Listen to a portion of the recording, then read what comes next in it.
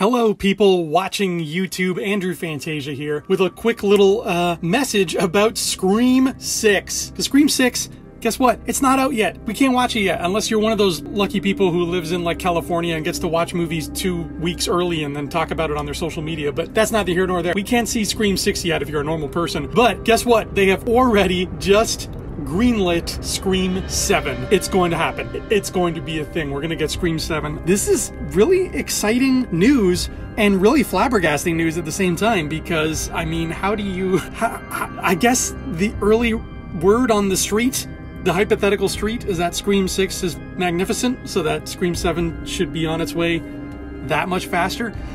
Here's what I hope this means.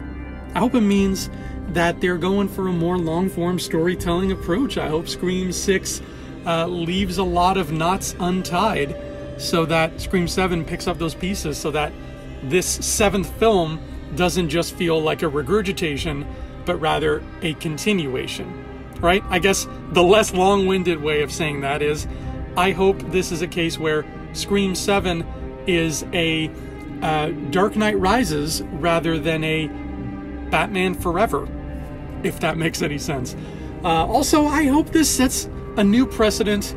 Like, I just hope people start greenlighting things more often when they deserve it this quickly, right? Like, why did it take Dune Part 2 almost, what, a couple months before they got a green light after the first one came out? Like, why can't we live in this beautiful world where people know a good thing and they just greenlight it before the first part of it even comes out?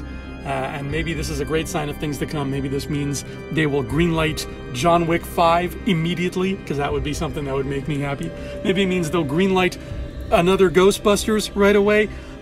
You know, if we had lived in this kind of Scream 7 pedal to the metal, step on the gas, greenlight everything kind of world, maybe we would have seen a sequel to Teenage Mutant Ninja Turtles Out of the Shadows. I don't know. So here's hoping this, you know, becomes a trend going forward. Are you excited for Scream 6? I know I am. I think I know who's behind that mask, and I can't wait to see Ghostface run around New York City, because it's just, I'm going to be running around New York City in a few months. I'm going for the first time ever, so I can reenact the whole movie. Please don't make me do that. That would be illegal. I would probably get thrown in prison.